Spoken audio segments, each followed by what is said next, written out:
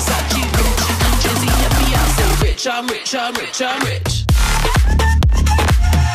Hey everyone, it's Rochelle and welcome back to my channel. So I am back with another video for you guys, and today I'm going to show you guys how I achieve this hair color right here from start to finish. I'm also going to show you guys how I style this hair, and I'm going to show you guys how I got this wet hair look as well. So if you guys want to see how I achieve all of that, then please continue to watch. Alright, enough of me being extra, let me do this tutorial. Okay, so I'm going to be using some 613 hair from Asteria hair, and I'm going to link all the hair info in the description bar down below. So I'm using 3 bundles and a frontal to make my wig. This is not going to be super detailed on wig making because I have tons of videos like that, so I'll link them in the description bar down below. Alright, so I'm going to take this 613 hair from this yellow blonde and turn it into this little strip of color that you see right here. I mean this little strip of white platinum tone blonde. We're going to tone the hair. It's going to be super easy. So I'm just going to unravel the bundles, and I'm going to tone all 3 bundles and the frontal. And I'm going to use a purple shampoo. I use the blonde color Brilliance. You can also use the Shimmer Lights purple shampoo. Any purple shampoo will do. This is really easy. So I'm just going to go ahead and apply this into my bucket and pour some water in. The water does not have to be cold, it doesn't have to be hot, it doesn't matter. It's just room temperature water. Alright, so I'm just mixing up that shampoo into the water, and then I'm gonna go ahead and dip my bundle in the water, and I'm just gonna leave that in for, let's say, 5 minutes. You can leave it in for less time. It really depends on the hair. If you see the hair changing really fast, like pull it out, take a look at it, because the longer you leave the hair in it, the lighter it gets, and it might get a little bit like kind of like really silvery and purple. And if that's not the look you're going for, then you know, really keep a close eye on it. So I left it in for about 5 minutes, the first bundle, but then the rest of them I left them in for like probably 2 minutes because I noticed it was getting a little too light and I didn't want it to look too silvery. Alright, so I did all 3 bundles, and I also did the frontal. Sorry I didn't show you guys that step. I thought I filmed that step, but I didn't. But it's really the same exact thing that I did for the bundles. I dipped the frontal in, I left it in for 2 minutes, and this is the end result.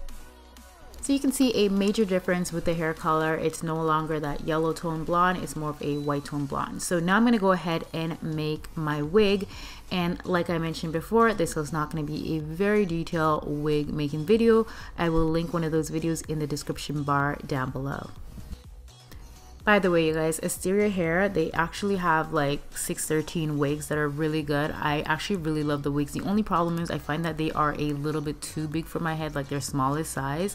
So if you don't want to make a wig from scratch, or you don't know how to make a wig from scratch, you can definitely check out like their 613 wigs. Yeah, so this is my completed wig. This is how she's looking. I love how it turned out. However, I actually want it to be a little bit lighter just because I see some yellow in it still. So I'm gonna go ahead and repeat the same step. I'm a little bit of a perfectionist, okay? Usually I cut certain seams out if I'm gonna do it twice, but I'm showing you guys that yes, I do, you know, mess up sometimes, and I was not really 100% happy with it. So I went back and I added more purple shampoo to it, but I kind of overdid it just a little bit, but it's gonna look fine. Like, do you see some of the ends are a little bit like looking purplish, but that's okay because I'm gonna color the ends anyway, so it doesn't matter.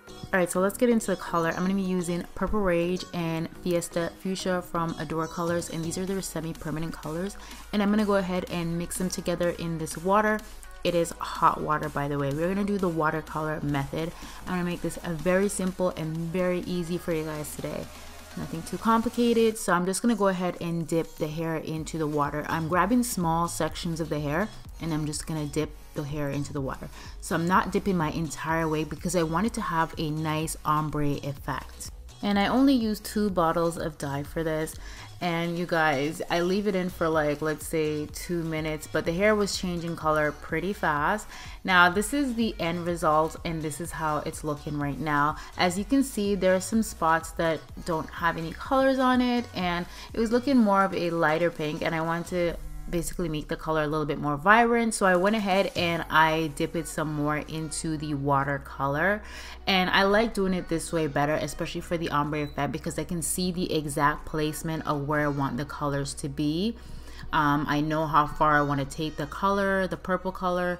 So I'm going to go ahead and just dip the hair in and just add some more colors to the front pieces, because the front pieces were looking a little bit too light and I wanted to add more colors on the tip.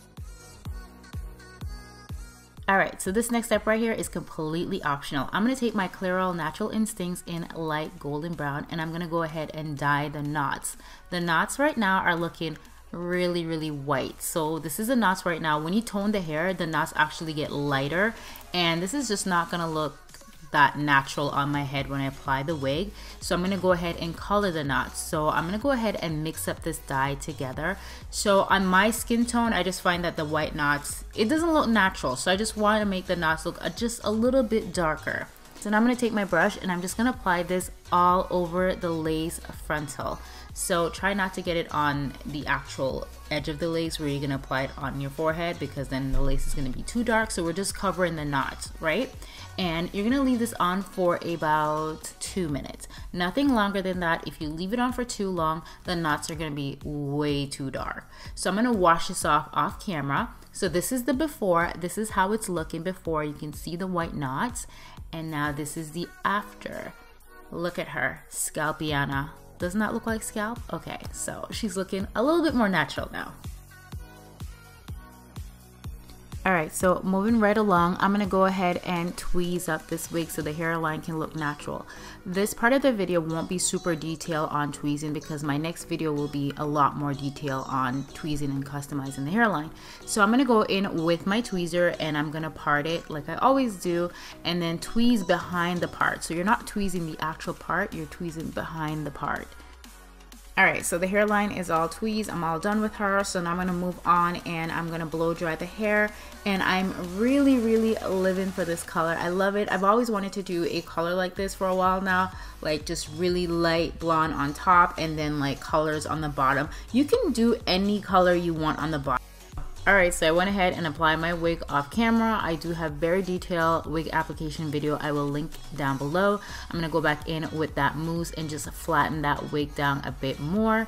And then I'm going to take my hot comb. The brand is Anne or Annie, I believe. I will link it in the description bar. And I just go in with my hot comb just to flatten that wig down as well. And as you can see, one side of my hair is curled, like nice loose wave curls, and then the other side is just still straightened.